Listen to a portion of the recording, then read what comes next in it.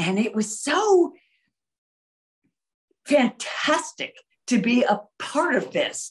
And I'll tell you about a fan letter that I got that was amazing. But Entertainment Tonight interviewed me and said, how do you feel about the disclaimers? Because we would just like touch hands and parental advisory, because that was just women touching, gross.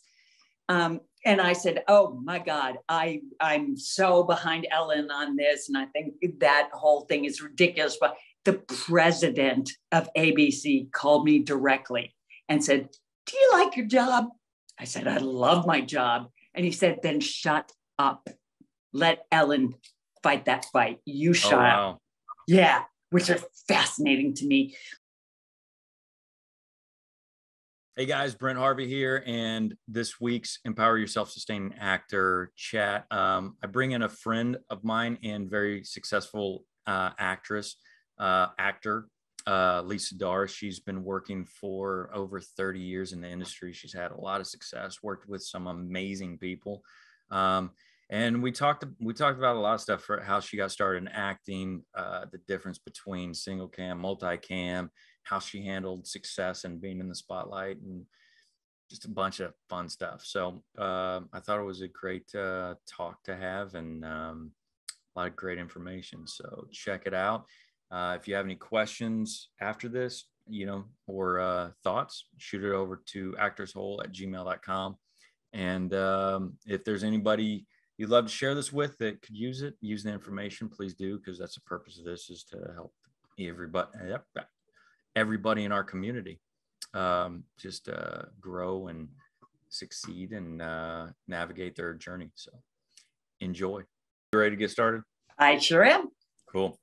Cool. Well, Lisa Darr, welcome to the Empower Your Self-Sustaining Hour weekly Zoom call, where we talk about all things about our industry, the craft, the industry, whatever happens to come up. And I'm sure with you, some good old stories about your journey.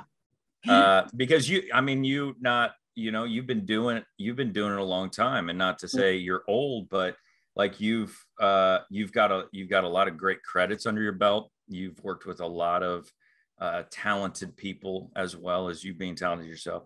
And I want to talk about all that.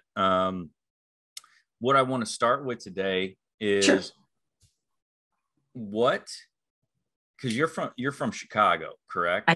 Yeah. I'm from Indianapolis. So I was 3 hours. I grew up 3 hours south of you. Midwest, but like Chicago and Indianapolis, even though it's like driving from Los Angeles to San Diego, it's so different, Yes, very much. It's like there's a lot of cornfields in between, but yeah. But so you grew up in Chicago. Yeah, well, the suburbs, but yes. Right, but that's like you were born and raised there. So yes. What got you into acting? Like, what inspired you, and what was the start of your journey into this crazy career industry? You know what? That is a great question. And this is going to sound so cheesy, but it's true that it's something that I just was in me. But I guess I should say my mother was a Broadway actress. So I had it in the blood, and my father was a trial attorney. So that's as good as an actor as you can get. Yeah, you're performing. Showmanship all around. And I just always wanted to do it. But for some reason, also, I was always just fascinated with TV. I just love TV. Yeah. And, my first professional job, I think I was 6 and I was a chipmunk. Yeah. Like, you mean professional as in you were paid? Yeah, well, no. Or just like it was a job. I think you. The owner got paid. I don't think in fact, I know we didn't, but I don't know. I just always loved it and showing off, I suppose, but then just the study of it and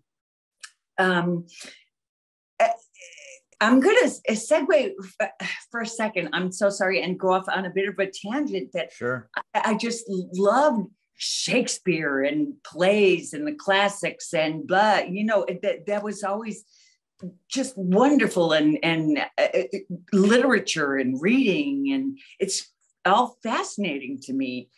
But you know what? I think too, there was and still is great appeal to me of being someone else for a while. There's something very appealing about that. Yeah. And yeah. So does that? That's cool. After that, okay. Yeah. No. So let me ask you this, because like Chicago, it's like the big city of the Midwest. Yeah. Did you say your mom was a Broadway? So did she like Broadway, like New York? Uh-huh. Wow. Was she successful?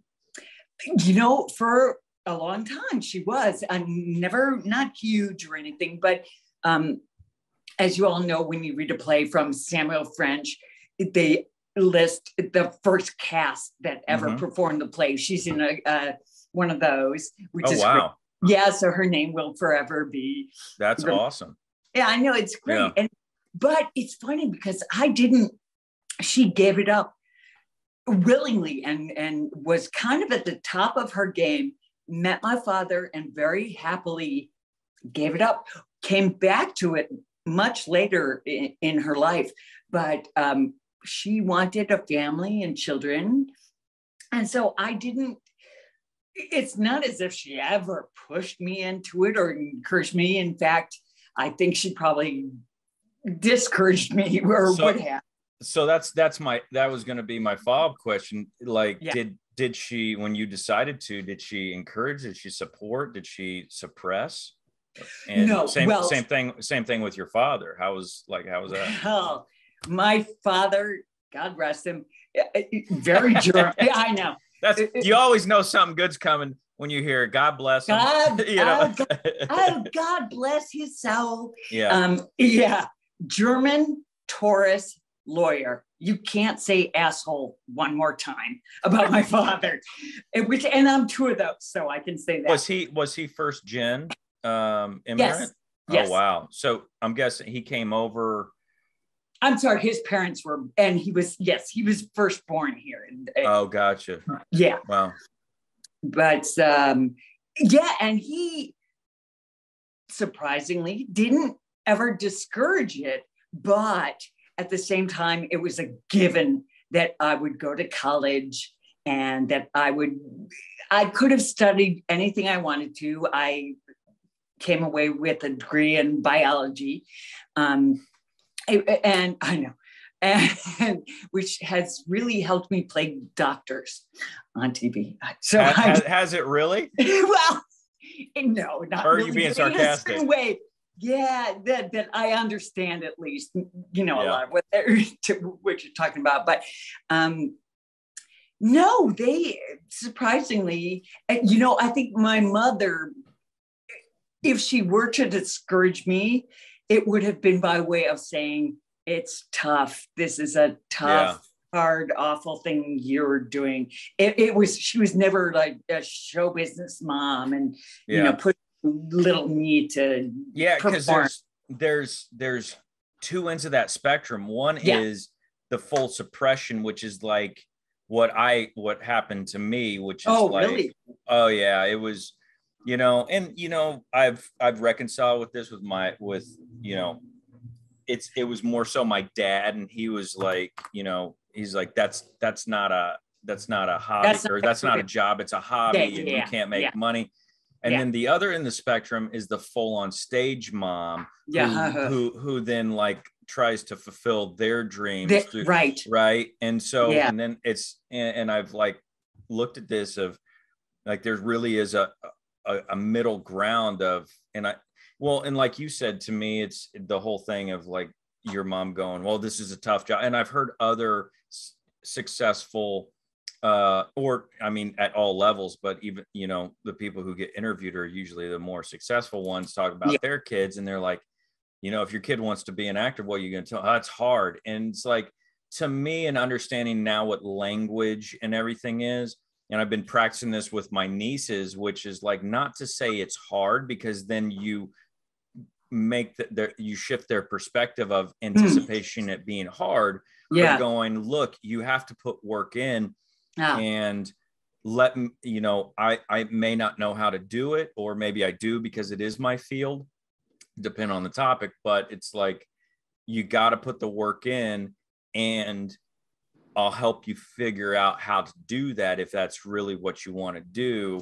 Like, even my niece this week called me, and she's 7, and she calls me up she's doing a fundraiser for school, and she's like sitting there with my sister, and she's like, what am I calling about? And you hear my sister, she's like, for this. And she has to keep. So I said, hang on a second, grab a piece of paper. She grabs a piece of paper.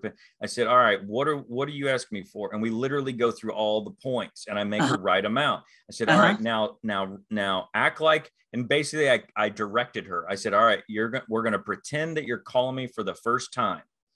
And I walked her through this process of going, hey, I'm calling you to ask you to donate money for da, da, da, da, da, da, da. But I feel myself going, wanting to do that default, which is the way I was raised and my parents were raised, which is like, hey, you can't just, like that disciplinary of, you can't just expect things to fall in your lap, because I've seen a lot of people in life, things just fell in their lap because their belief is it's supposed to fall. But so I don't try to say that. So anybody that's listening, that's wanting to get into this industry, it's not hard. There is, like, I'd like to say, there are challenges. Yeah. But if you approach it from the perspective, and I'm working on doing this myself, because I came from the perspective of it is hard. So it's been a hard journey for me. Yeah. But if you can come from the perspective of there's challenges, but if it's really your passion, it's what you, it's a challenge, but it's explorative, it's fun. Yeah. And there's a lot of rewards.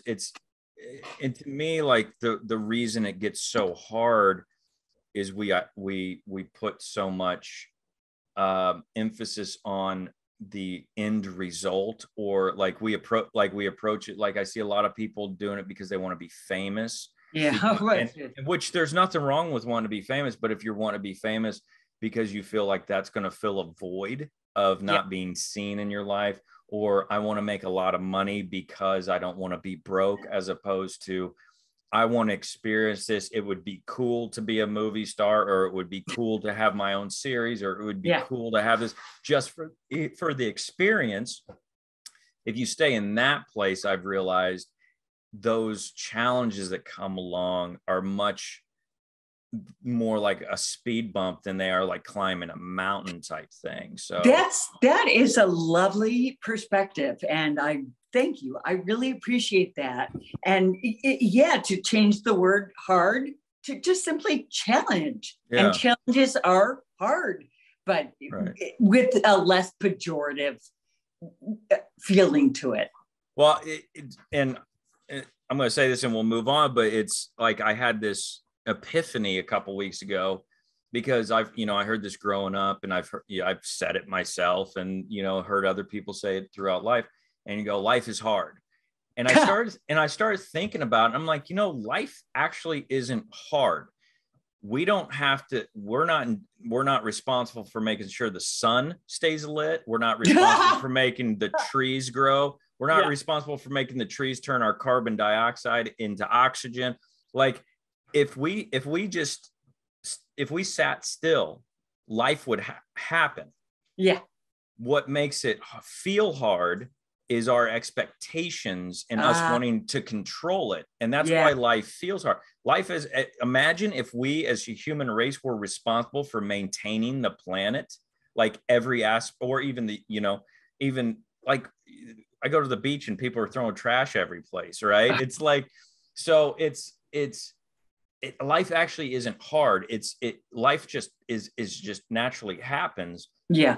It's our expectations, or like this guy, Kyle Cease, I listened to, he says, like, one thing I love, he says is, no, but what if you looked at it from, nobody ever broke your heart, they broke your expectations. Ooh, wow. And so like that was That's part of powerful. that epiphany, is like, life actually isn't hard. It's my expectation of what life should be or what I should be getting out of it. And when Yeah. I don't get it, I go, oh, it's hard. I can't achieve this. I can't have that. Or because in all reality, people say, well, the acting industry is hard. It's like, well, so is being a submariner, or, you know, a Yeah. biologist, or anything Yeah. like it's, I mean, even being a manager of a McDonald's or Yeah. something is not like, nothing's easy. Yeah. If it's not, like, everything's hard if it's not your passion, or you're doing it for the wrong reasons. That's perfect. That's a perfect way to look at it. You're right. Yes, and certainly not to denigrate it in any way, but yes, for me, Yeah. working at McDonald's, that would be hard. Oh, because it'd be like pulling teeth for me. Yeah, right. Or yeah, but you're right. You're right. Acting is not hard.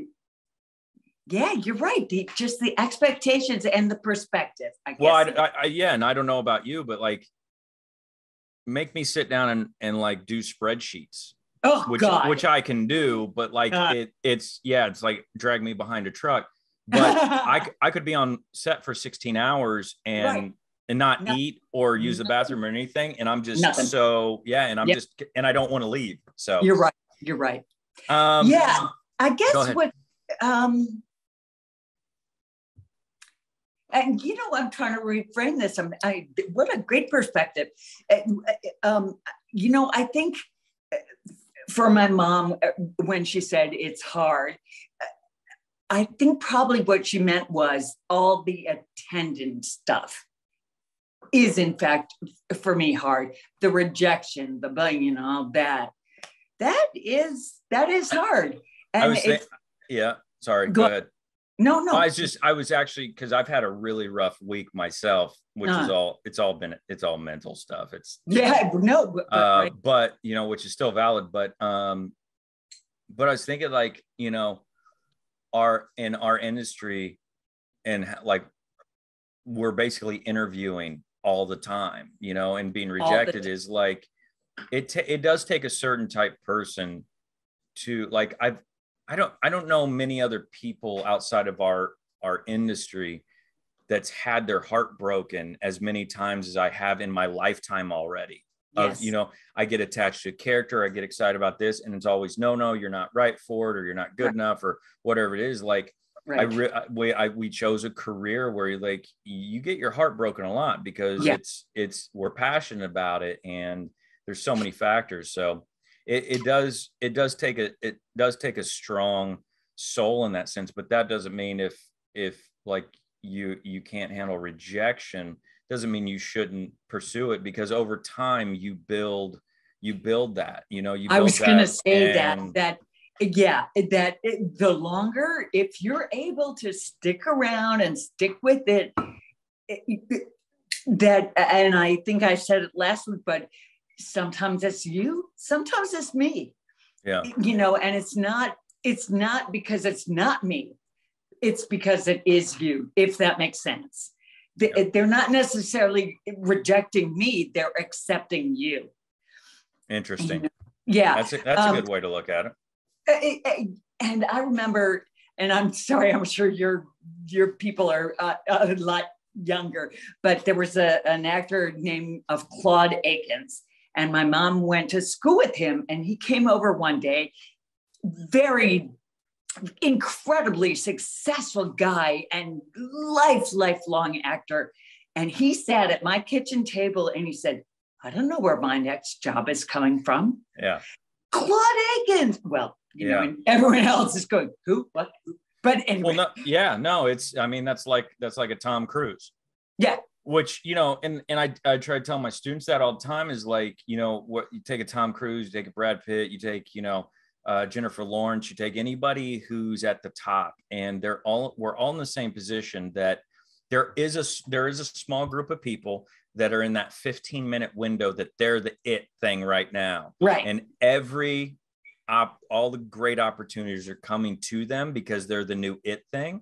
Yep. But as soon as that wears out, we're all in the same boat of we're all freelance, you know, sole contractors, which is like, if I stop going out looking for getting the work, whatever that looks like it's not a corporate job. I mean, you might get a series, which is great, which if it is successful, you know, but you're still going, okay, I know I got it for the next 6 months, but after that, if they don't renew us or, you know, whatever happens, you know, then we're in the same boat. So that's why if you like, Tom Cruise has been the biggest movie star since 86. Yeah. The reason, like, he had that window where he was like but now, like, for the past 20 years, or actually, no,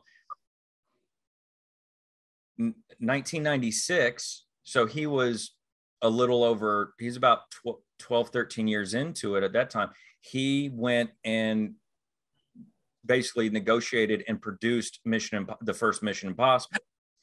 From then on, he has been the driving force behind his career, in the sense of going out and producing and pushing forward. And if you listen to him talk, he even says, like, his friends all told him he was crazy to turn the Mission Impossible television show into a movie, and told him not to do it. And like, and you see how he keeps upping the stakes with the stunts and everything else. And he's just, and what we saw with Top Gun 2.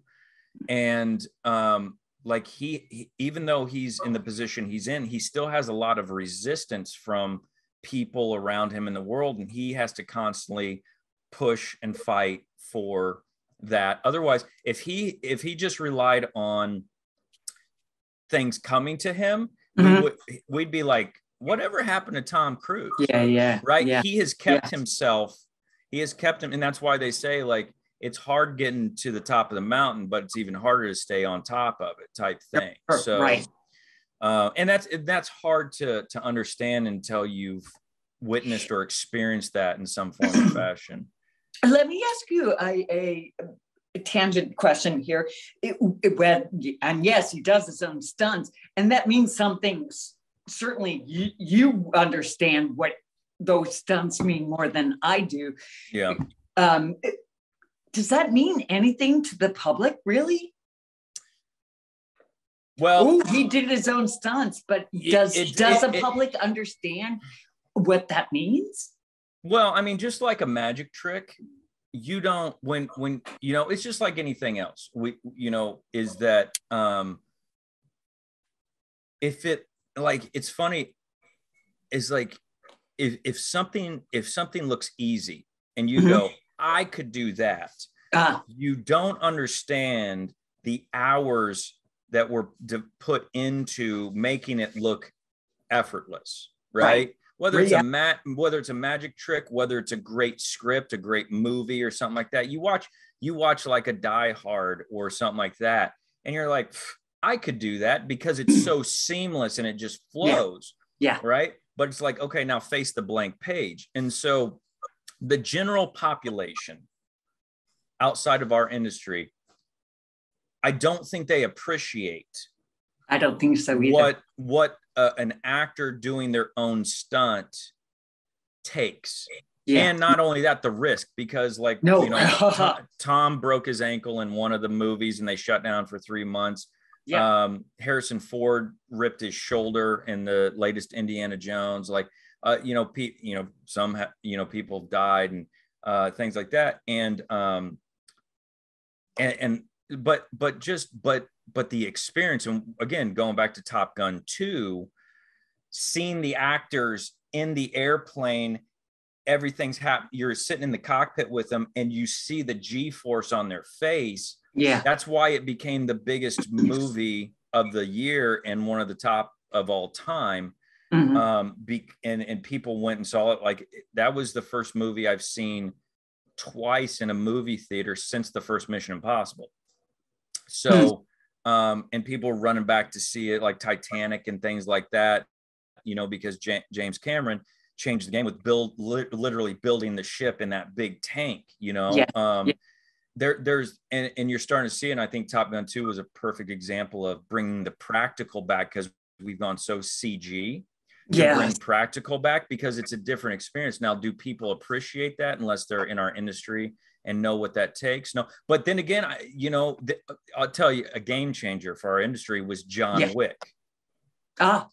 Because what they did was they took the actor, and normally in a action movie, you see these very tight shots and these quick cuts where it moves all around to feel like an intense, and the actor can get away with just doing this and it sells. But then you take an actor and do these really long takes in these wider shots, and you can see Keanu Reeves, and this is not a knock on him, but you can see him in the first one and the most recent, which I think was 3 or 4. I can't remember what we're on now.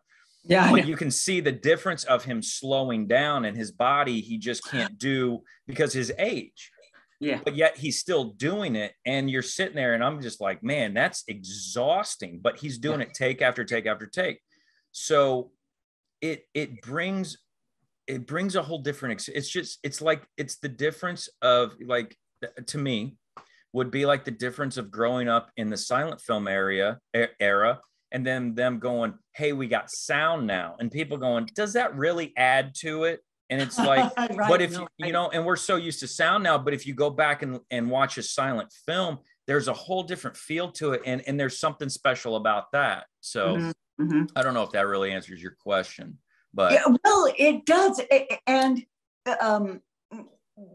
I'm thinking about, I did an episode of Quantum Leap, and it was in Egypt, which one of my favorite shows.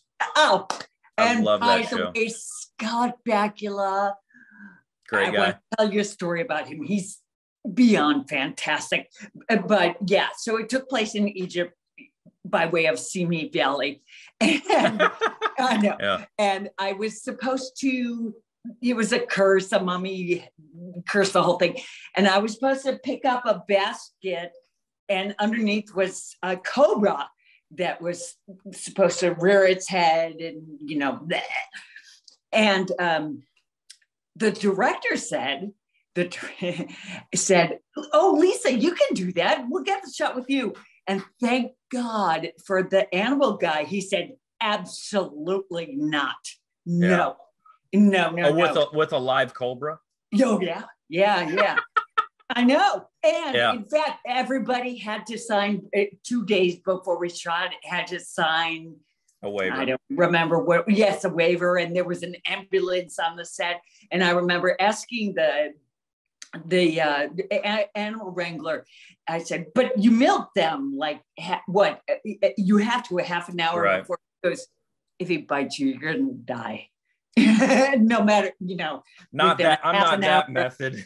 Yeah, and thank God for that. But a lot of times I'm taking us in a different direction, but directors will ask you to do something that, and we talked about this last week, will ask you to do things, and the actor's always like, yeah, I'll do that, I can do that. Yeah. Thank God for this guy saying no.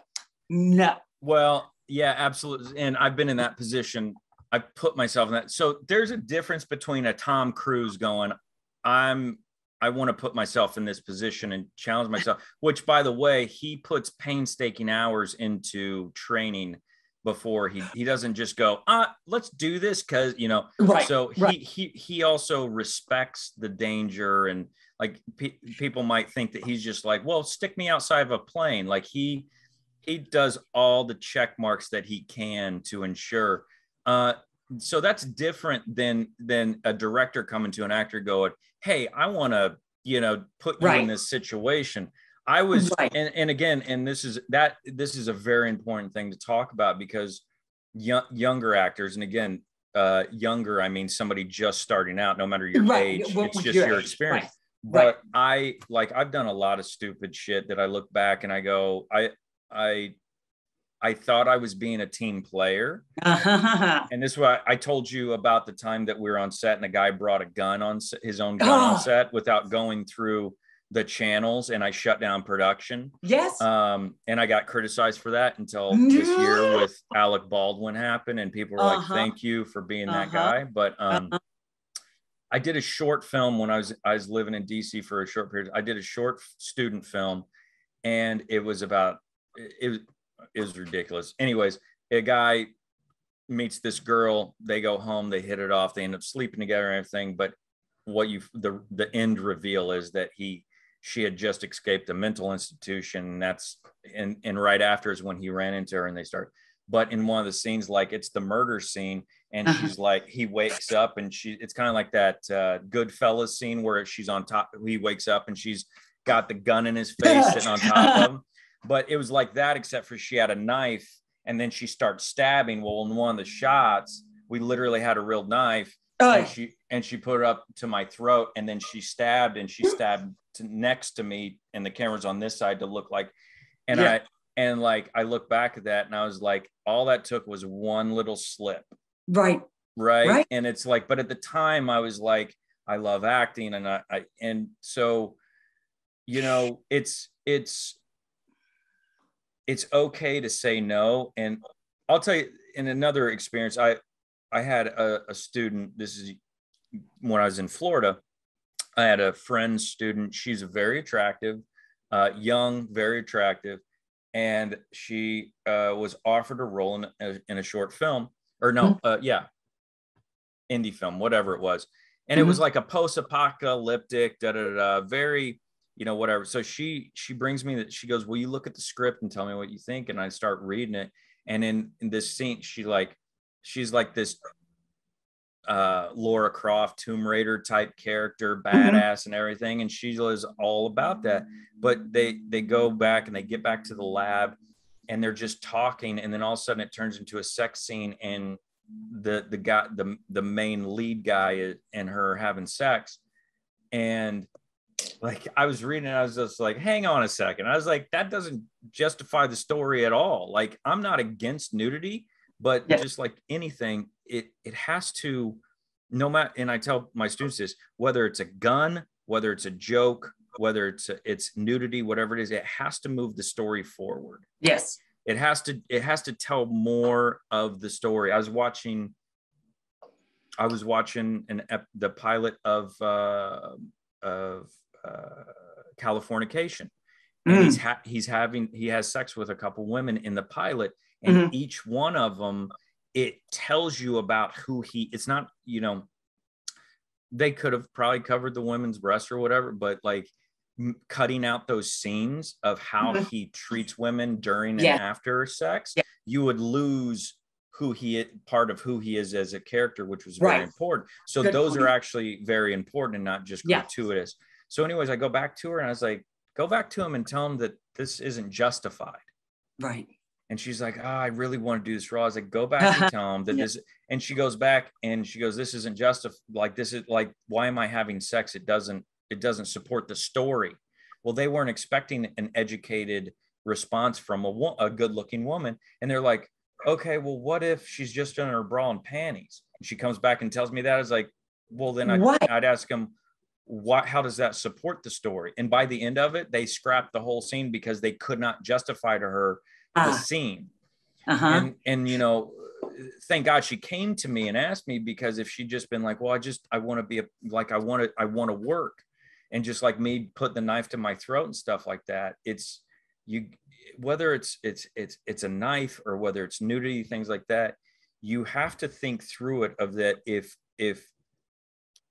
they ask you to do something, number one, that they're not willing to do themselves. Like I will never ask someone to do something I'm not willing to do myself. And number two, if it doesn't justify the story, and if they can't clearly explain how it supports the story, the character arc, whatever it is. Yeah. And three, if you challenge it and they threaten to let you go, bye-bye. Move on to another. There's other projects, and bye-bye. You know, another thing. And looking back, it's never been worth it. And every time that I've held the line, everybody's been respectful of that. And if anything, they've been like, oh, I never thought of it like that, and whatever. But I know a lot of people who have done it because out of fear, and they don't want to be they don't want to be deemed but the difficult you actor. said it. I want to be a team player. I want to be, yeah.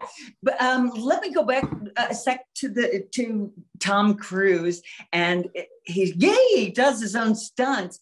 But now I'm gonna throw in, and I forget the name of the movie, but Julianne Moore did a scene, this very emotional scene, Bottomless. Do you remember this movie? It was a long time ago, but so, and she obviously is a real redhead, by the way. Yeah, no, but why? And it's like the scene then to me became about, look at how brave the actress is doing. It becomes very distracting, and for when you talk about Tom Cruise doing his own stunts, isn't that in itself sort of a stunt? Absolutely. Absolutely. But here's the difference, and you can feel his passion and that he feels in alignment with it. Yeah. That he's like, I'm going to hang myself out of a plane. And and it absolutely is like, he's trying to get people to come back to the movie theater. Like, and if you listen to his talk at Cannes this year, this year, it's the best interview I've ever seen him do, simply because they don't talk about him being a movie star, but they actually talk about his love of cinema and why he does what he does. And he says that he's like, I make big movies for the movie theater experience. Yeah. And so he's trying to do he's trying to make people feel like he felt watching, or his generation felt watching Lawrence of Arabia or something, of like going and like a Top Gun 2, where it's like, people are like, I'll watch it when it comes out. I'm like, you have to see it on the big screen to appreciate what they did. Yeah. So you may think it's gratuitous, and just like the Julianne Moore thing, but it was her choice to do that, just like it's his choice. But there's a difference between them going like a Julianne Moore, and I've had seen actors do it, and I've had actors do it like in class. They're like, I want to get naked in this scene, and I'm like, why? They're like, because it scares the shit out of me. I'm like, okay. I was like, if that's what you want to do, because they want to overcome, or they want to feel like a brave actor, even though it doesn't support the story, but that's their choice. That would be different than me as the teacher or the director coming up going, you know what this scene really needs is for you to get naked. Your boob. Yeah, right. So if you're doing it and it doesn't support the story, but you're doing it because you're like, I want to do it. There's a very intense, beautiful film, but it's hard to watch. It's called Irreversible. With oh my god, it's Cazelle. I'm gonna write this down. Italian. He's French, she's Italian. Couple. Monica Bellucci and her husband at the time, Cazelle. He played the bad guy in Ocean's 11 or Ocean's 12. Anyway, if you saw him, I can never remember his first name. Brilliant. They're both brilliant actors, but they play a couple. She gets raped, and he goes and kills the guy, and it's shot in reverse like Memento was. So it starts with him killing the guy, and then works backwards to show why he killed him. I like that convention, by the way. Number one, there's a whole scene in their bedroom. I think they had just had sex, and then they get in this whole argument, but they're both naked. You could say it's the actors being brave. To me, they are, but to me, from the artistic, I loved it because it's like, oh, we're actually in somebody. What I hate is when you have like people finishing up a sex scene, and the girl rolls over. I was just going to tell that. And she does this, and I'm just like, that takes me out of it, because I'm like, that's not how somebody who just had coitus would act. But there's people that are very clever in how to not show that without it feeling like I'm doing this because I'm in a movie type thing. I was just going to tell that story, in that I was in Nip Tuck, and the lead guy and I get wicked drunk, and just have stupid sex. Yeah. And, you know, and they were so lovely and respectful. And they said, so we're going to shoot it this way. And I said, wait a sec. If you can't show my boob, fine. But we're drunk and we're fucking. I don't want we that. Have to honor the truth. You figured out that. You figure out how to shoot it.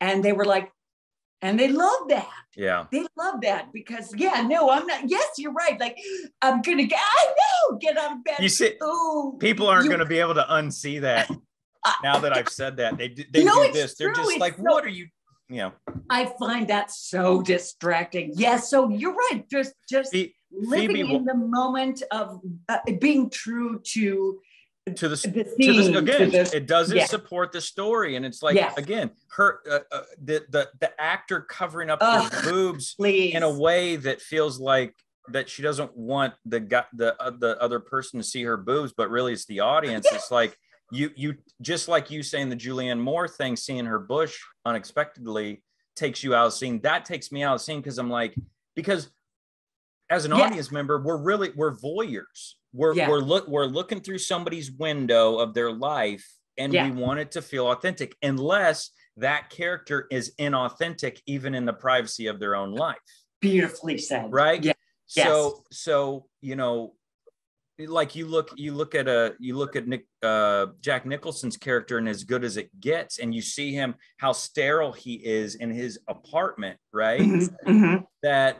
Like if it was a Nicolas Cage character, you'd be like, well, he's doing that because it's a low budget film and props department doesn't want to have to reset all the shit, right? But the Jack Nicholson character, he's OCD, and so it supports his character. So So to kind of wrap this part up is that you have to look at it from that is like, does it honor the story, does it honor the character, but also on top of that, you got to be honest and be like, am I okay? Does it honor me? Yeah. And is there a creative way to shoot around it without losing the story? Right. And there's so much gratuitous out there, even like, especially in the older movies, especially when women had even less of a voice and things like that, where, but you couldn't make Body Heat without showing it all. Right? Yeah. Because if you shied away from that at all, you'd be pulled out of the whole story and be like, this is bullshit. So if you're stepping into like a film like Body Heat, you got to be the person who's going, okay, I'm willing to put myself. If you're not, you need to step aside, and not to say you're not a team player or you're not, it's just, that's not the role for you. And because certain roles do call for that. Yeah. And, to honor the story and the characters and that story that the voyeur is going through. And that's why, going back to Tom Cruise, is he's like, the only way I would make another Top Gun movie is if we sat in the cockpit, and we couldn't do that until technology caught up. Because if you watch the first one, they cheat everything. They put them in these false cockpits that are on hydraulics, and they do this to match with the pilots. Well, the new one, they're in the plane, and you can't fake that, right? Yeah. And so he was saying the same thing, is like, we want to honor, and that's when you see the G-force and them fighting those G's. And he told all the actors, if you're doing this film, you're getting in the plane, just to let you know. So if you're not okay with that, say no. Yeah. So then they had a choice, and they wouldn't be like, it would be unfair if somebody stepped out. It'd be unfair of him to go, oh, they're not a team player. It'd be like, look, if they're not comfortable doing that, that's okay. But we don't want to force somebody to do something they're not willing to do. Yeah. But we still have to honor the story. So we need to find the person who falls in alignment with that. So anybody listening to this, just make sure, like, ask those questions. Does it honor the story? Does it honor the character's arc? And does it honor yourself? Mm-hmm. And if it checks off all those, but never let somebody bully you, coerce you, or force you to do something you're not comfortable doing. And that doesn't, especially if it doesn't support the story or the character. Yeah. So Yeah. with You that, know, and parenthetically, I was in a play, and there was a woman. Oh, this is so long ago. She was a very religious Jewish lady. Great. She wouldn't work Saturdays. Then you know what, sweetheart? we got to get somebody else. Thank you. Sorry. Like, and we're not discriminating against your religion, but No. this is the job. Right. Like this is, and it'd be different if you said, yeah, we work Monday through Fridays, and then she goes, okay, I'll do it. And you're like, well, now we want to add Saturdays, and her be like, I don't work Saturdays. Oh, you know what? You're fired. You're not a team player. Totally but if they're like, thing. hey, we have performances on Saturday, Sunday, and she's like, I'm in, and then goes, I don't work Saturdays though. It'd be yeah. So, how did you break into the industry? Like, what was your break? Because did you start on stage? Yeah, very much so. Doing plays. Like I said, I was a chipmunk at age 6 and all that. So doing plays, and then getting my master's at UCLA, and they had, I don't know if they do anymore, it's so long ago, but a thing called the O'Brien Awards. And at that time, it was kind of not a big deal, but it was an industry kind of thing. And so here I was, did a showcase basically, and a guy who had gone to UCLA, a casting director, called me in. Oh man, this is back when I had balls. He called me in to read for the part of some part in Peggy Sue Got Married, if I remember. The film? Yeah. And I was still in grad school, and he calls me and he goes, okay, Lisa, so your name is Jane, and you're 18. I was 24 at the time. You're 18 and you're from you're a small town girl. You've never left your small town. I took the sides and I kind of tossed them at him. I said, oh, honey, who are we kidding? And he goes, and he said, do you have an agent? And I said, no. He goes, I'm going to get you an agent. And he did. And I started working immediately. Wow. Yeah. So I was very, very lucky. It was amazing. And by the way, one of the judges was Jimmy Stewart. And I know. So I was so lucky to meet, I know. And so I said to him, I said to him, what are we doing here? Yeah, I know. And I said, most people can go line for line with you on It's a Wonderful Life. And certainly I can, but I can also do Flight of Phoenix. And he went, oh. Wow.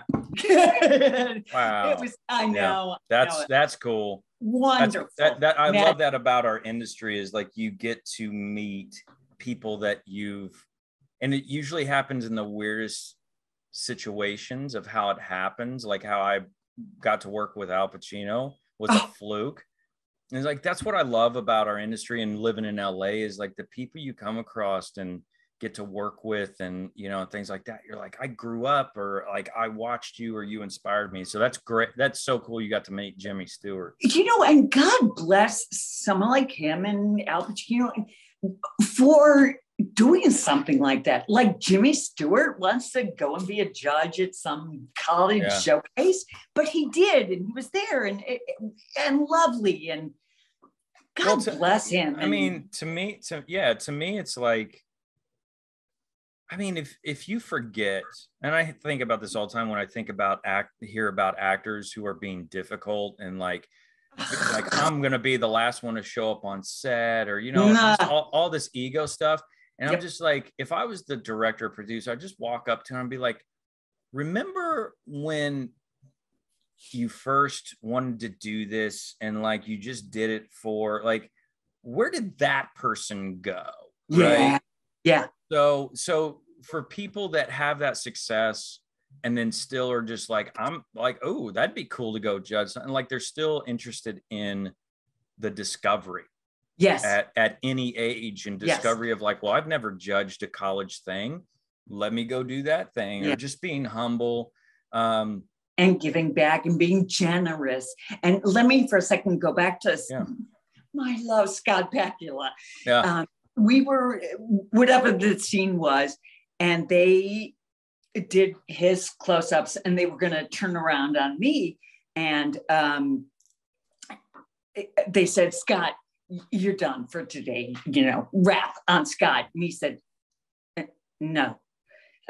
Well, we haven't done Lisa's turnaround, and he was going to be off camera. Right. And they said, well, Scott, we can't really pay you, and just go home. And he said, take me off the clock, but I'm not leaving. Yeah. And he didn't. Good for him. Yes, exactly. But that also brings me to something that we talked about last week, that kind of thing. And the feeling on a set, it comes from the top down. Oh, yeah. And if Scott Bakula is willing to say, take me off the clock, but I'm not leaving, the crew is going to be behind him. Everybody's going to be behind him and behind the show. And if he's not complaining, then I better not complain. Yeah, you set the tone. And like Clooney talks about that. He's like, I know that I'm the guy who sets, like, there's quite a few people who actually acknowledge that now. They're like, I realize the responsibility that on my shoulders of setting the tone and expectations. Like if I act a certain way, and just by Scott Bakula or Al Pacino, Charlize Theron talked about Al Pacino doing that on The Devil's Advocate. Where he was just in the, like, after they wrapped it, he's basically just in background. He's like, I'm staying to support her. Lovely. And all the other actors too. Lovely. And Nicholson did it on Few Good Men. Like, lovely. And he was like, I just love to act. So he's like, that's cool. I'll stay. And I just, because they realize not just the actors, but it's like, if Lisa's working off me all day during my coverage and I leave, when they go to her coverage, it's going to feel different because she's not working off me anymore. It's what she, so it is. And there's a whole, and you earn people's respect and people want to work with you and they're willing to go bleed for you then without you even asking them or coercing them. Ask you this. There was, I was on a show that took me 4 years to die, which is, I know, it was lovely because I was mostly in a hospital bed. So your character took 4 years to die? I got my blacking down. Yeah. Anyway, Gail mentioned her, Janine Turner, and she was the female lead at the time, and she had a hard out at 6 o'clock, hard out. And so they cover her, 6 o'clock, boom, practically in the middle of a take. Goodbye, she left. So all my coverage was with, and bless them, the script supervisor who's like, so the doctor says you need to, but, and I'm torn about this. Personally, I would never do that, but also in a way, good for her to sticking to. Yeah. This is the contract I signed. You signed it. I signed it. Let's go live up to it. Where do you stand on that? Yeah, no, I think it's, the other thing, and this is something that's actually been sitting with me just in all around life recently, even in the past week. And so it's, we never know what somebody's going through. No, correct. And so if like her priority, like if she was a mother, her kid, her kid. And she's like, I want to have dinner with my kids every night. Yep. And that's why, but if you go back and look at like, what was the show Feud? It was Betty Davis and and like Big they just Jane. Hated.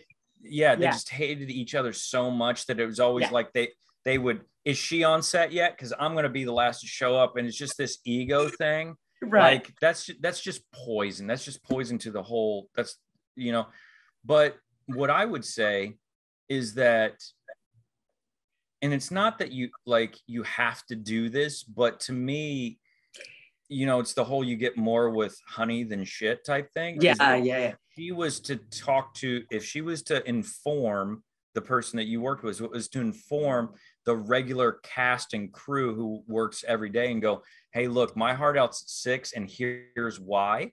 Yeah. Then you would all support her in that and not take it personal. But if she's just a hard out, you're open to this whole infinite of ideas of justifications, which again, as individuals, especially as artists, we turn into a personal story and go, oh, she's so selfish and I can't believe she won't support me. So what I would say is, if somebody was to do that, if they were to take the extra step and explain and go, hey, look, it's important to me to be with my kids. And, you know, if I don't want, if it 6 o'clock, we're in the middle of a take, I understand. And I really don't want to do that, but this is my priority right now. And I'll do everything I can up until 6 o'clock. Then people are going to support and acknowledge that and go in, because you know their story. But if you're not, I think it just leaves the door open for animosity and other things that could just be just by, and I'm learning this more and more in my life, professionally, personally, and everything else, is just open communication. And then people actually will understand and go, all right, and actually be on your side. So I think it's absolutely that I'm all about boundaries and holding boundaries and knowing your value so you don't get taken advantage of. So that's what I would say. Yeah, but you know, you remind me of something that I did, and it was only one day, one scene on Dexter, and it was Michael C. Hall. Michael C. Hall, yeah. Okay, yeah, because I always get him and the other one confused. Right. So we get in the van to travel to set, and nothing, fine, okay. We do the whole scene. It's probably about, 4 or 5 hours. Get in the van to go back to the base camp. And I, a little bit snarky, said, oh, by the way, I'm Lisa. It's nice to meet you. And he kind of went, yeah.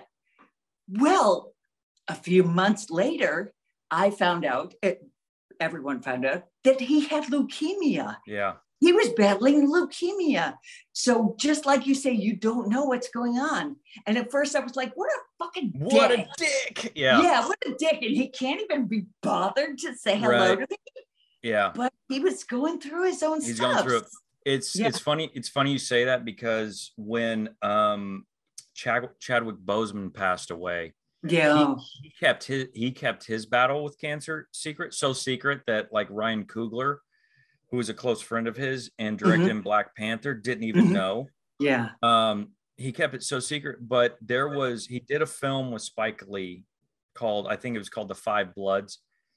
And he played a character who had died in Vietnam, and his 4 buddies that there were 5 of them in Vietnam. He died and the other 4 survived, and they go back to Vietnam, and he shows up as like a ghost and like flashback.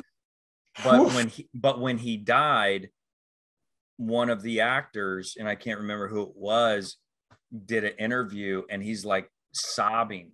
He's like, when we were shooting that, after every take, he would go and sit in his chair, and this Chinese guy would come up and put these pins in him, and these women started rubbing him, and he wouldn't talk to us. And they're like, what a fucking dick. They're like, so this guy's a movie star now. And, and this guy's sobbing. He's like, I realize now he was fighting this thing, and he was doing everything he could just to have energy to do take after take. Right. He's like, I feel so guilty for judging him. Yes. And it's like, I get that Chadwick like chose to keep that private. Yes. But I don't know, like, I mean, it's easy to say in hindsight, but if there was a way for him to communicate with them, so like, because that's what happens. We spin up these stories. Yes. And it creates, as opposed to if he said, look, I'm going through something right now. I don't care to share specifics. Yeah. But, I'm going to put everything when take after take, I'm going to give it all, but in between, like you might see this or whatever, they would have been doing everything to support him through that, even if they didn't know the specifics. So that's why I say, like, the communication is so important, because like, we're brought up generationally, we're brought up to keep everything inside for fear of being judged, made fun of, and all these other things. But what we're starting to realize, I think, as a society, I know I'm starting to realize, is the more you share with people, the more people actually rally around you to support you, and they actually want you to win. They want you to succeed, and they want you these other things. Most people, not everybody, but most people, they want to support you. But if they don't know, then they're going to take it personally. They're going to whatever, you know, and only in hindsight can we then look back and go, well, had I known, I would have acted differently. And so it's you know, it's tough, but and that's why they say relationships, it takes both parties. You know, if they went into it just going, well, let's just assume something's going on with him and let's support him, he could just have been a dick, right? And you know, and if so, it's I would just say open communication, and somebody may still not support, but I find most people would go above and beyond to help, especially if they know you're going through some. And I love that now, just, you know, globally and in our industry, especially, Brad Pitt just came out talking about his battle with alcoholism and things like that. We're starting to talk more about mental health in society, but also our industry, and going, you know what, I just saw Justin, not that I follow him, but like I saw a headline, Justin Bieber just canceled his tour, like mid-tour, to focus on his mental health. So you're starting to see that more, where people are starting to prioritize. And now, in the past, people cancel a tour and they're like, oh, you know, something happened, and people get all upset. But now that they're going, I'm canceling for this reason, people are like, they start supporting and sharing and actually become bigger fans, because they're like, you're a real person, we care about you. And so I would just say, no matter what it is, and that's why people I'm sure we're going to see more of it, suicides, as the economy and everything drops, unfortunately. But that's why it's so important that if people are going through a tough time, you actually tell people, and share that, because people actually do, especially if you feel like I know I kind of took a turn here, but I think it's important that, you know, because we go through so much, as artists and in this industry, we go through so much rejection, and it is so superficial at times, that, you know, and I think you said this last week, was like taking time out to live life and not just making it all about acting in the industry and stuff. Is that, like, you communicate with people and tell them what you're going through without the fear of being judged or criticized, and actually people actually are going to step up and support you. Well, and I think, though, that it's a really fine line, in the sense that, and bless Brad Pitt, great and good for you for coming out with that, but then the scrutiny becomes so, well, and he's Brad Pitt. If Mr. Nobody came out and said, yeah, I'm an alcoholic, the second then you're in public and take a drink, whoa, my God, that's the biggest deal ever. And now you're unemployable because you're unreliable. So it's well, and again, I'm not saying like you come out and tell the whole world, but I'm saying like if you're on set, or Jamie Lynn Sigler, who played Meadow Soprano on The Sopranos. She has MS, and she has a problem like doing, like, walking, she said in this podcast, and she will literally Blair too.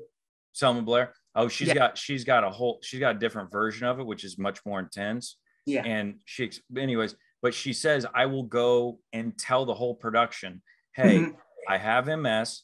It's not going to stop me from working or anything. And she's like, but there might be times that I need to take a break or whatever, and know that if I do that, here's why. And she said everybody supports her on that, because she shares that. But if she kept that inside, and then, you know, and so each production she goes into, she pulls the the people who need to know and explains to them. So number one, they don't freak out if something happens and go, oh, she's gonna, like, we have to get rid of her, because the whole thing, she explains to him the symptoms and you know, and her or I should say the limitations, but she tells him, hey, look, if I need to take a break, here's why. And she said everybody rallies around her. Yes, so yes, and that's and I it can still be private within the production. Absolutely. Right. But I will throw this into it, that is something that it's you can't control. And yes, I would be very open about that too. And I hear you. And what a great way to approach it. But if, for example, I come on, I say, look, you guys, I'm an alcoholic.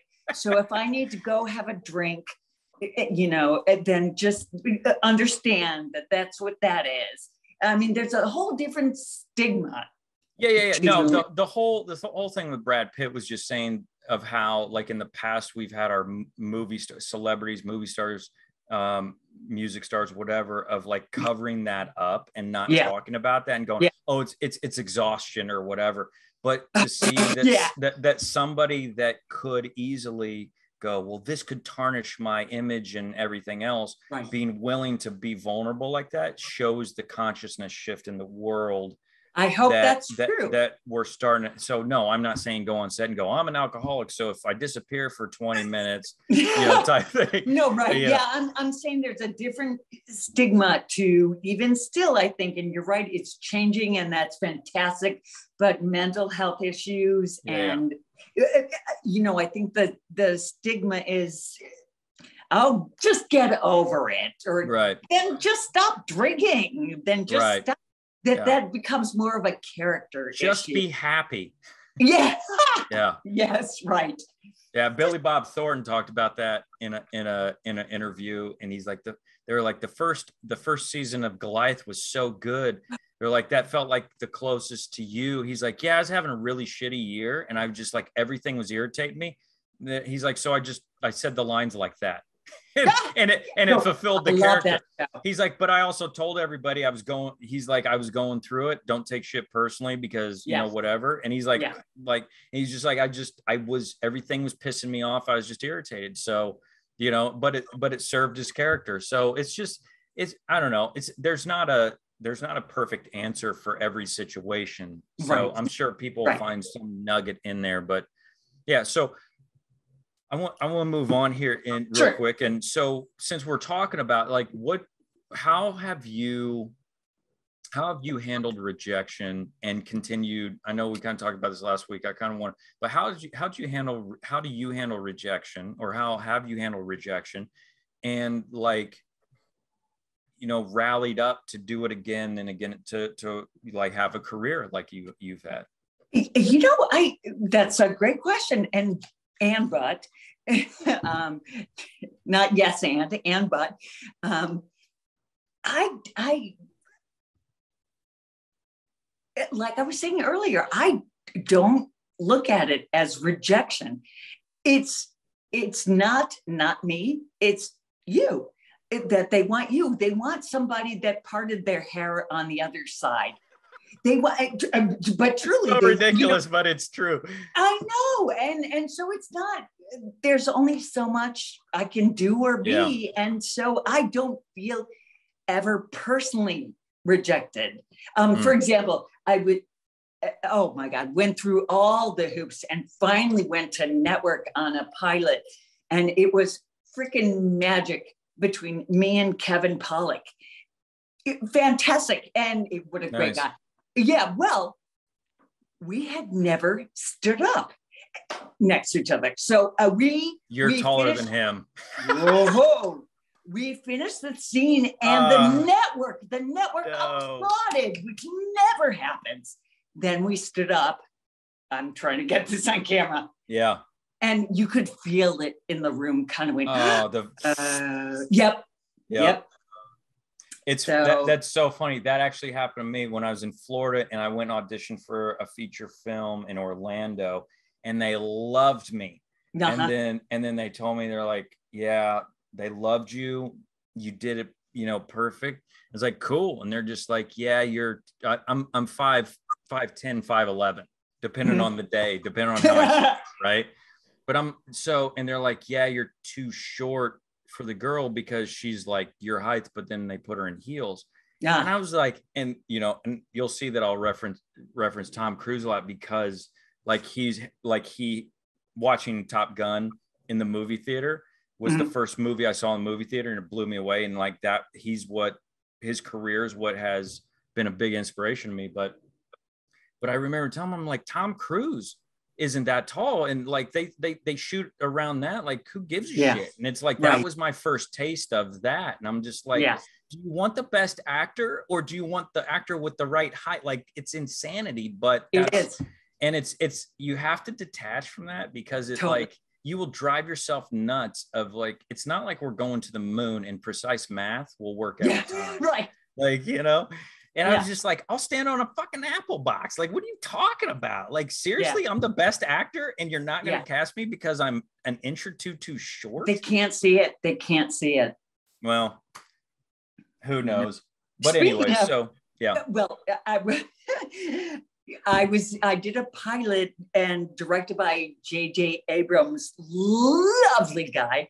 And in between takes, and he and I are talking, and I kind of looked over and I said, oh, Jesus, J.J., look at that. And this guy was on his phone and, you know, sitting. And I said, Jesus, look at that Tom Cruise wannabe extra. And he said, Lisa. It is Tom Cruise. It was. Yeah. That's so funny. And he said, would you like to meet Tom Cruise? No, cool. No. Yeah. I don't have enough stunt experience. You're right. What pilot was that? Oh, well, it never went anywhere. It was for HBO really? Called Anatomy of Hope. Oh. Never. Yeah. Well, didn't go anywhere. I know what I've done 20. You know, people are like, oh my God, George Clooney did 13 pilots before ER. Wow. Yeah. I've done 22 pilots. Yeah. And I mean, that's a testament in my house. That's a testament that you got to that point 20 times. Right? Yeah. And on top of that, you were on multiple series as well. But here's another thing though. I did fantastic pilot for Fox. This is years ago when there was only, 4 networks. And they threw money at it, and it was really, really good. And Fox loved it. Well, Chris Carter said, and they were going to replace not X-Files, but whatever his next show was. And they were going to put our show on in that spot. And Chris Carter said, well, you canceled that show. You can kiss my ass goodbye on the X-Files. And it's called leverage right there. And exactly. Yeah, exactly. So let me ask you this, because pilot is when they shoot basically an episode to show the network what it would look and feel like. And then from that, they then go, okay, we like it. And we want to then order, so many episodes a season. Right.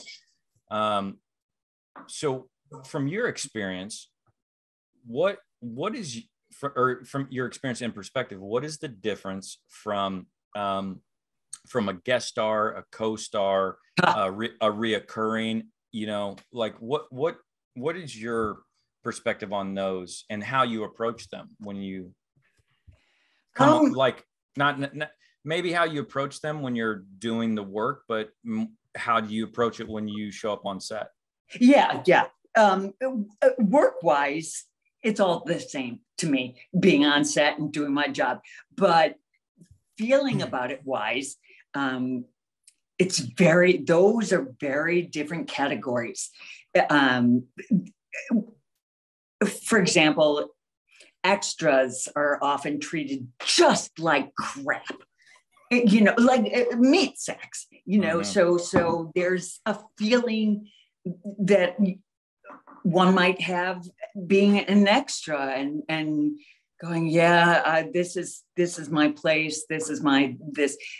Being a guest star, fantastic, love it. but you're there for a week, then you're gone. So you don't go in going, Kelsey Grammer is going to be my new best friend. Yeah.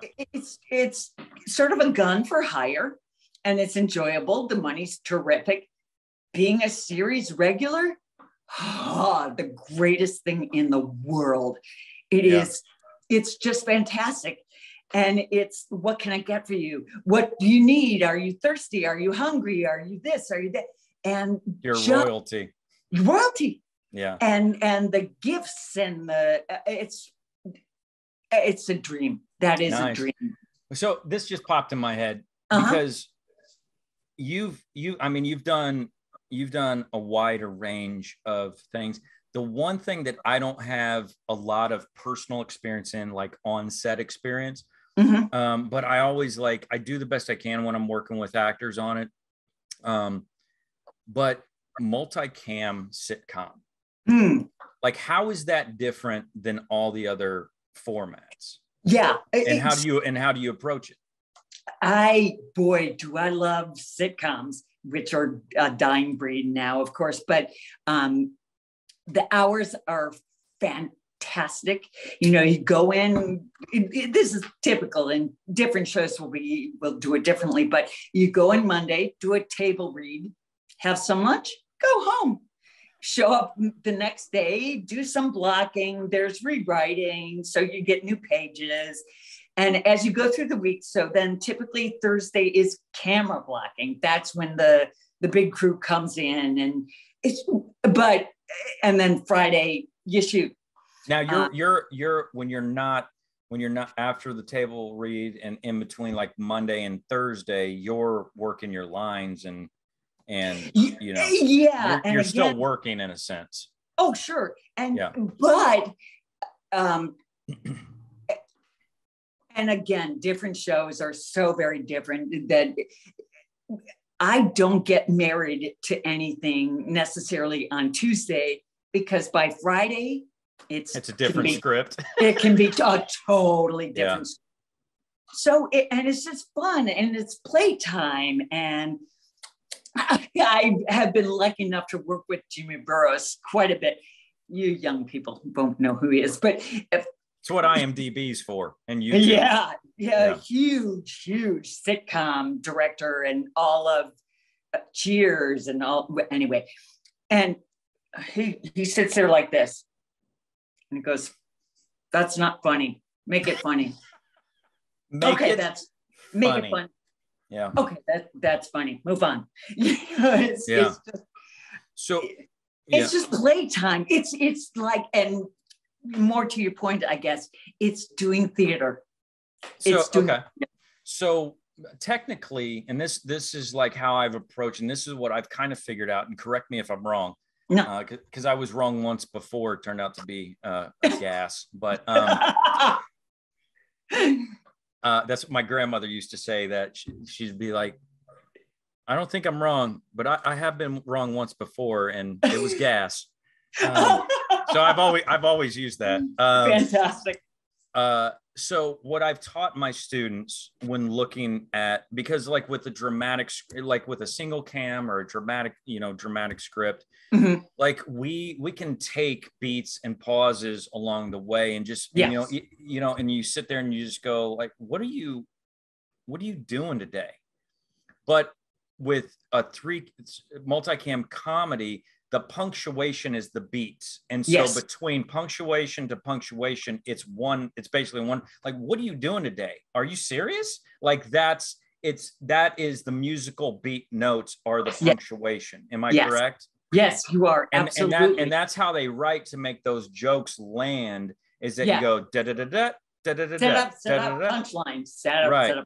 But you don't, if there's a full sentence with no punctuation, you say it in one breath, or in a sense, rather than like taking a beat, is what I'm trying to say. It depends on your style and on the writing. But I want to ask you this, as a writer yourself, I haven't done multicam comedy writing. Well, So just as a disclaimer, but go ahead.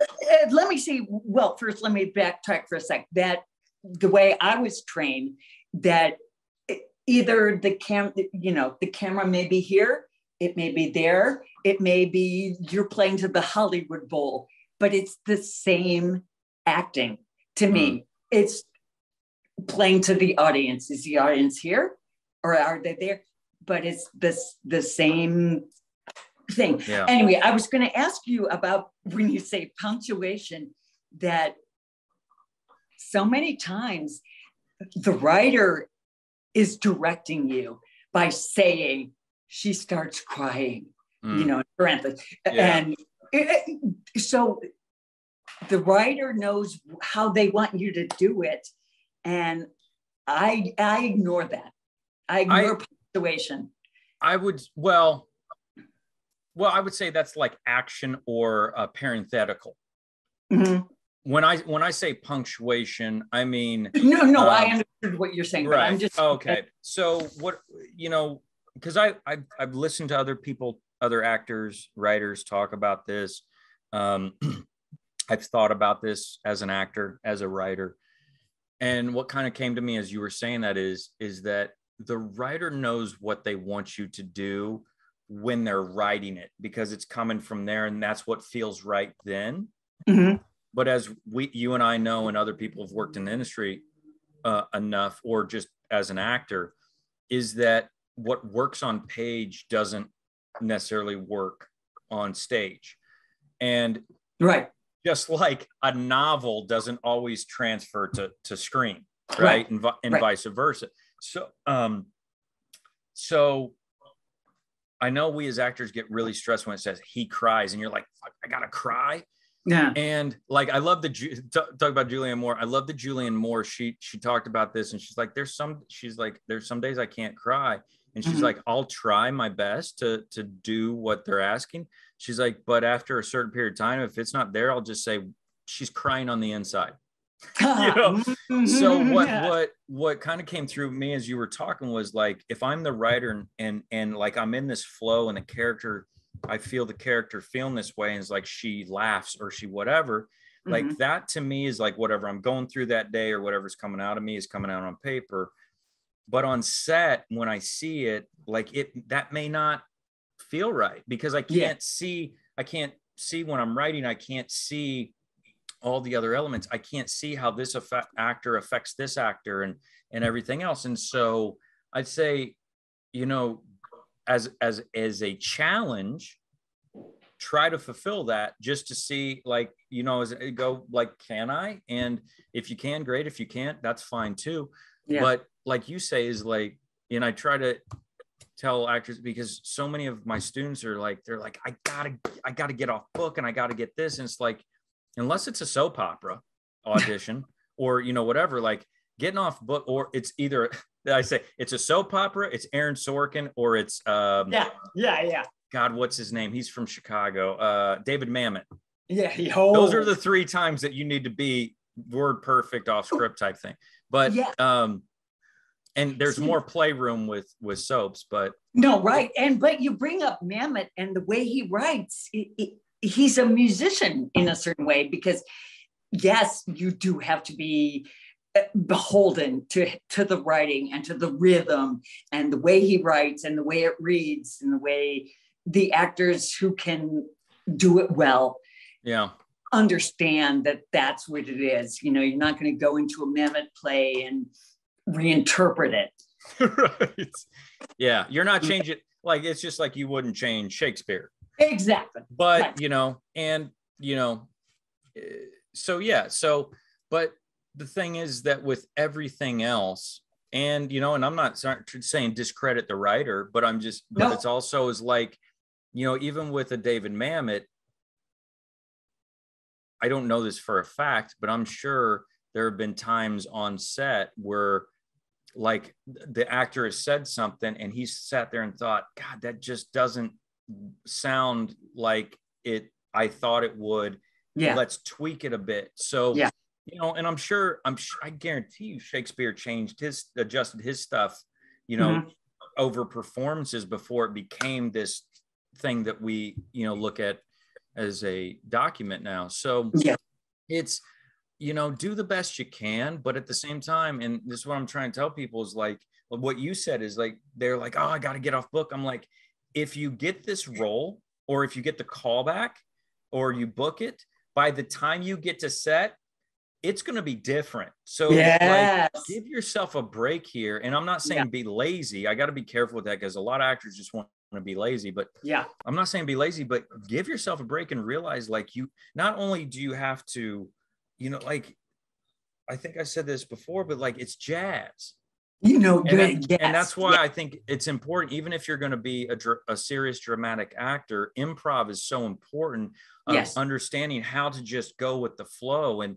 everybody's got to do it. A director, a DP, a producer, the writer, everybody is, it's constantly, it's a constantly evolving organism that's constantly going, oh, I thought that would work. It didn't work. Our location fell through. Let's get this location. Let's write it. So it's this, shifting organism that, by the end of it, with all this collaboration, will reveal what it really is. And by the way, sorry, I was getting go ahead. My computer there.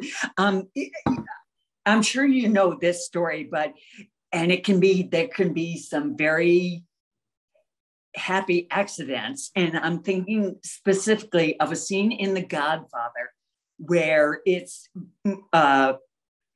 Marlon Brando's birthday. And he, the whole family is there, and it was this big scene, this blah, blah, blah. Well, Brando said, no, you shut me out. Now you're trying to add this scene. No, I'm done. I'm out. So they had to rejigger this whole scene because he wouldn't be there. And it works beautifully because you feel his presence before he gets there. And then he arrives outside and the whole family goes and they leave Sonny sitting alone. It's beautiful, but that is a spur of the moment, huge, holy fuck, what are we going to do thing. Well, and it turned out beautifully, amazingly. And I tell people that all the time. I call them happy accidents, because happy accidents. Yes. But it's only happy in the hindsight. Well, no, not in the hindsight, because it's like, some of our greatest cinematic moments of cinema history have all been accidents. The whole I'm walking here with Dustin Hoffman. Like a taxi driver got pissed off because the street was blocked, and he cut through and almost hit him, and he was still in character, and he just did that. And the cameras kept rolling. So like, there's been so many happy accidents. Or like, going back to The Godfather, they talk about is that the guy who goes in to ask the Don for a favor, and like the actor could not get the words out. And like, so they ended up shooting him like outside the Don's office reading cue cards, which is what he was actually doing. But they shot it to like show this innocence of him, but it was because they were doing take after take and he couldn't get the words out. So then they're like, well, what if we shoot this with him actually reading the cue cards to show? And so again, it wasn't on paper when they wrote it, but in the moment, that's why it's like, it's jazz. And it's right. And like, do you know that I'm sure you did the story on Indiana Jones? And it's such a great moment where you're laughing because you know what exactly you're talking where about. I'm going. That, this huge, the way it was written and the way it was going to be filmed, huge fight scene between Harrison Ford and Nomad. This guy. Yeah. And on the day, Harrison Ford was so sick, he could barely stand up. So they said, you know what? Just pull out a gun and shoot him. Shoot him. And it is such a wonderful moment. And happy accident. Sorry that he was sick, but Richard Gere was messing with Julia Roberts in Pretty Woman when he closed that on her hand. The box.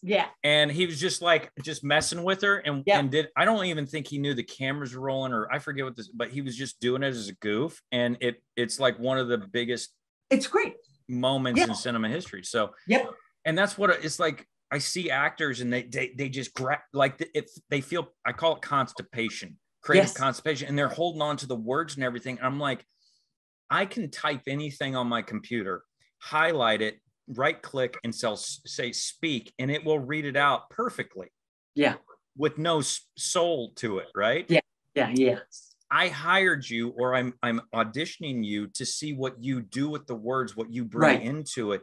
And if you deviate this way or that way a little bit, look, you can learn words. Like, if I give you enough time, I know you can get off book or whatever. What are you bringing to it? Like, I want to see you come through. And what makes you special is your individual perspective or identity, or how you say these words, or what. I mean, we love Christopher Walken because he talks like this. Yeah. Hey, good job. You know, he does that stuff. Yeah. And it's like, if you were to go back prior to his success, you'd go, dude, why don't you talk like normal people? But because he's just leaned into who he is and his quirkiness and his weirdness, he's separated himself from everybody else because he's embraced that. And you can give him De Niro and Pacino a script. They all approach it like the same words differently. And that's why. Right. And then you go, well, is this character more of a Pacino, a De Niro, or a Walken character? Yeah. Like, you know, how do I want in? But if you wanted them to all do it the same way, it's like, it's insanity. Like in film school, there were 10 of us in film school. They handed us all a 1-page script. It was the same script. Yeah. And they sent us out to shoot it, and we came back with 10 different movies. Yes, no, exactly. You know, and thank goodness that, well, of course I won't remember, but I think it was Keanu Reeves, maybe Winona Ryder, but that they were, what's the process? It was not, so they did the acting, but then it was sort of cartooned over. Do you know what I'm talking about? You're talking about Scanner Darkly. And it was, thank God it didn't work. It was Keanu Reeves. It was Robert Downey Jr. Yes. And I don't know I can't remember Winona Ryder. I can't remember who the third lead male was, but Scanner Darkly. But thank goodness, because then computers are going to replace us, you know, and thank God they can't. Yeah, I think that's proof that they can't. Yeah, I mean, that's a whole different topic, and you know, teach his own. But it's like, AI and all that stuff. But at the same time, it's like, I don't know, we could be AI from previous. So to say that, but the whole thing is like, even if that's true, like, an AI still has a certain perspective of the world that's individual to itself. Than we have. And that's why I cannot sit through a David Lynch film.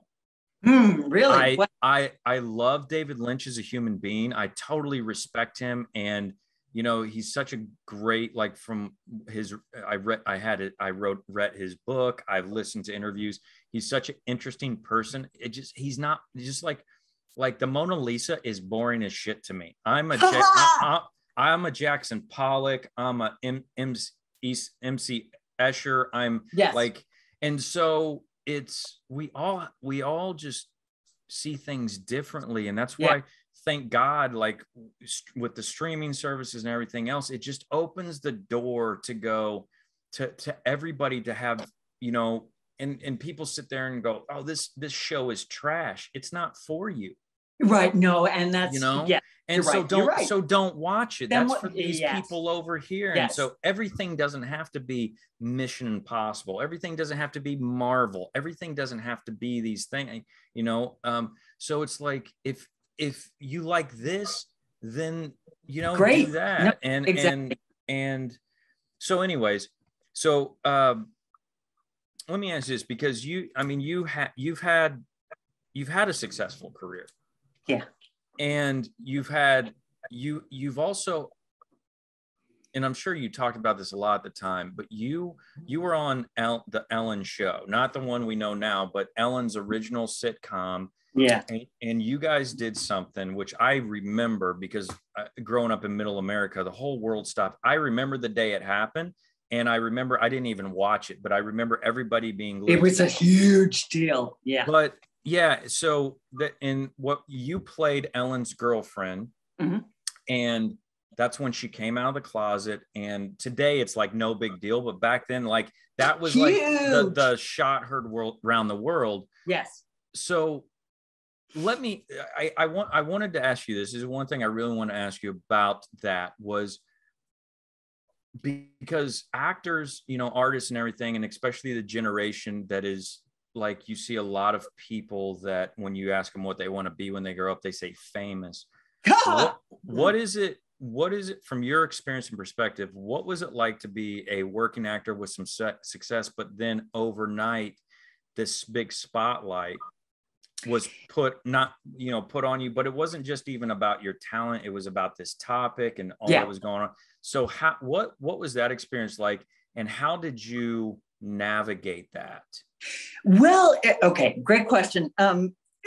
First of all, and this is something we talked about last week, that I remember the callback to read with her was on, I think, Labor Day weekend. And I was so asshole, so put out, like, really? You're ruining my weekend.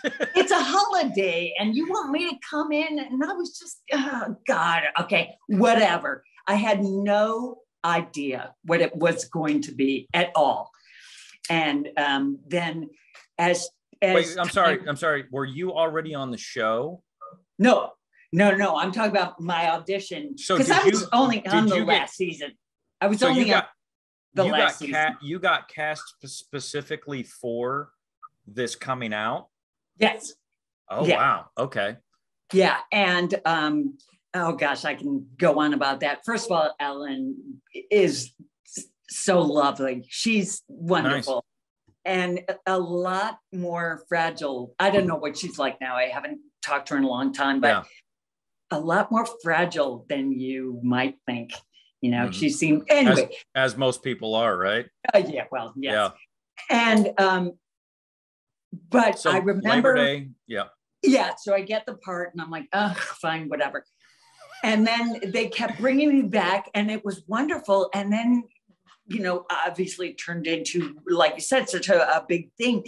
And it was so fantastic to be a part of this. And I'll tell you about a fan letter that I got that was amazing. But Entertainment Tonight interviewed me and said, you know, how do you feel about the disclaimers? Because we would just like touch hands and parental advisory, you know, because that was just women touching, gross. And I said, oh my God, I'm so behind Ellen on this. And I think that whole thing is ridiculous. But the president of ABC called me directly and said, do you like your job? I said, I love my job. And he said, then shut up. Let Ellen fight that fight. You shut up. Yeah, which is fascinating to me. But this fan letter I got, it was so beautiful from this woman in Colorado. And she said, I'm writing to you to apologize. I'm gay. And when I read in People magazine that you were straight, I got very, very angry. She said, but what I realized was I was judging you on your sexuality.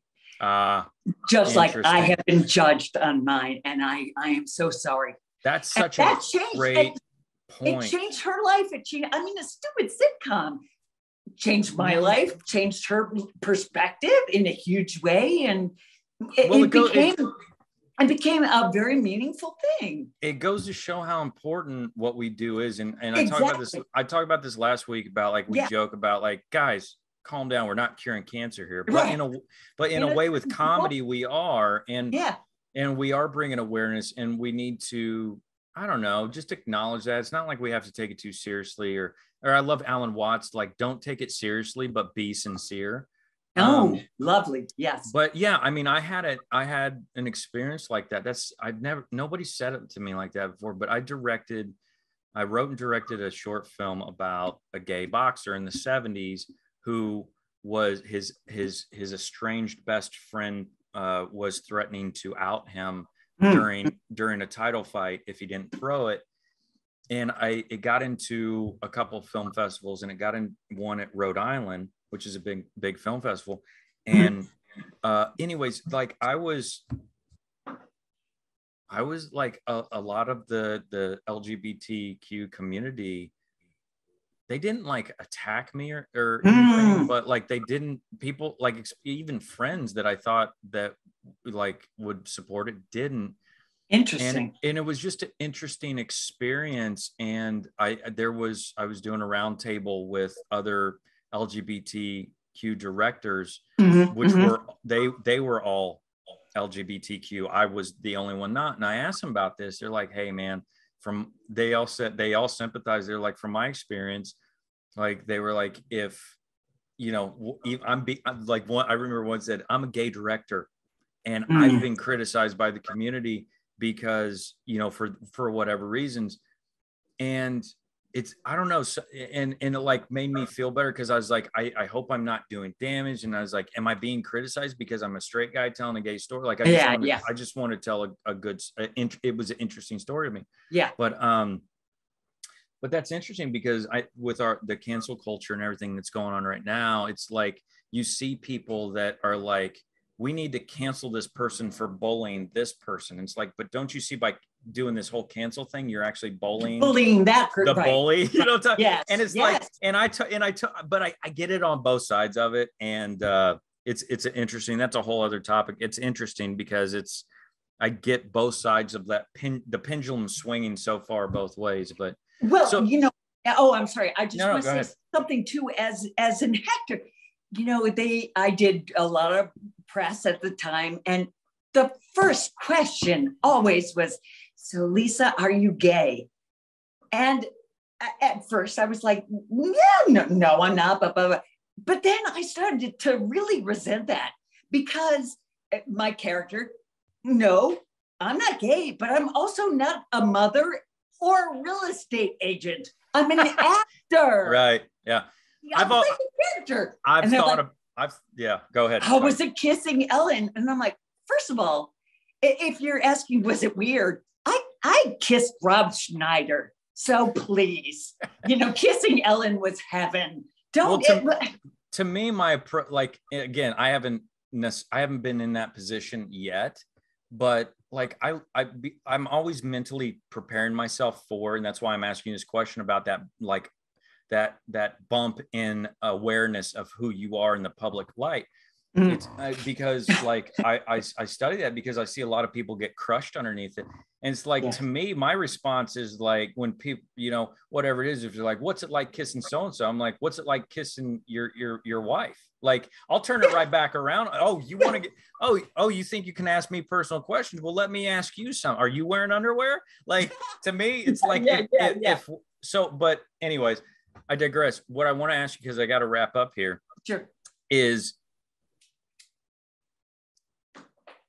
talk about, because I think this is an important thing that you kind of stumbled across, because they don't prepare you for this in drama school or acting school, of like you said, of like the president of ABC was like, you want to keep your job. It's like the whole media, the press, the business side of it. Yeah. Right. Of like, let Ellen fight her own fight. The human side of you is like, well, I'm trying to do a good thing.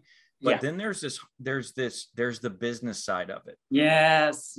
And so what's it like being an artist, having to then step into a position of being the business person, the PR person, like having to, it's being a politician. It is. And, you know, so what's that? I'm not playing and what advice, and what advice would you give? Well, you know,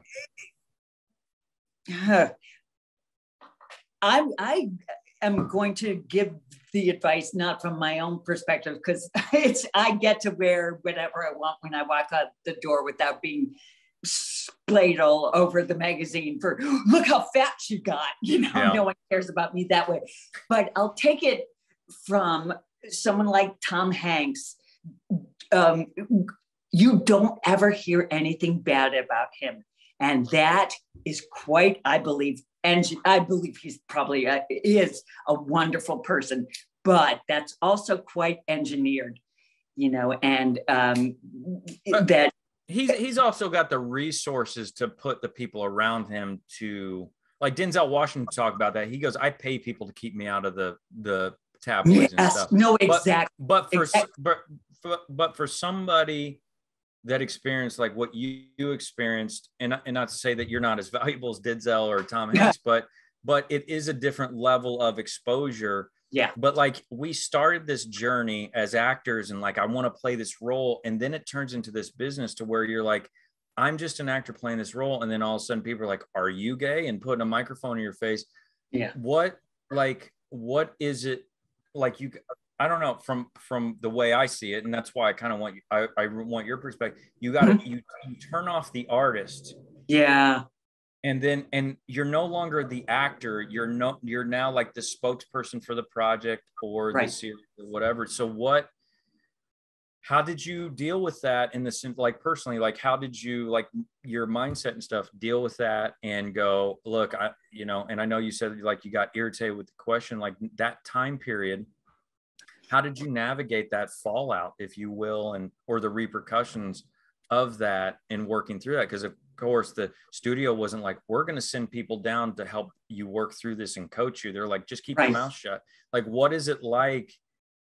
Because you step into it with this ideology, this childlike, oh, they asked me a question, I'm going to answer it, not seeing the big picture, the politician thing of it. So I don't think I have a good answer for you. And I say that because I was lucky enough to have a pretty large body of work under my belt by that time. Now, had that been my first job, I'd have a different answer for you, because it would have all been overwhelming, I imagine, and daunting and frightening perhaps. But at that time, I craved it.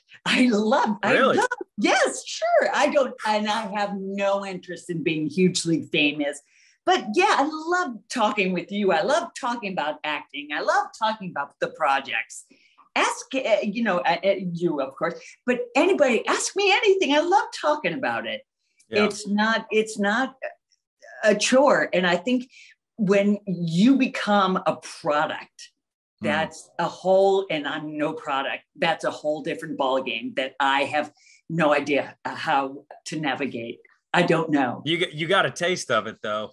Well, let me say this real quick, that I did, ironically, I killed Taylor Swift on CSI, I know, which was fun.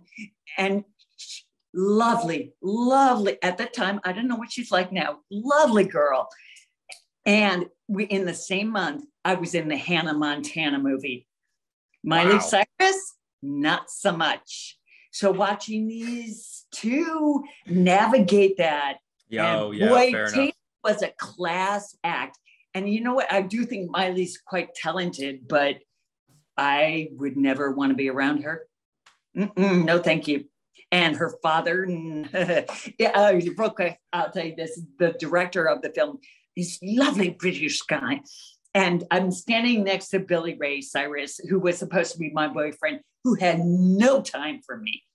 And the director, like a real boyfriend then. Yeah, pretty much. Yeah. And so the director came up and he goes, Lisa, darling, why don't you tell Billy Ray, how many times have we worked together? And I said, oh God, Peter, I don't know. And he goes, not enough. That's how many times. Now all of a sudden Billy Ray is like, ooh, hello. Right. Yeah. You know what? Fuck off, Dick. No, I got no time for you. So just be mindful, because here I am, and you, again, who am I but talking trash about Miley Cyrus? Who knows what she was going through? Well, you're being generous. Oh, I thought that's where you're going with that.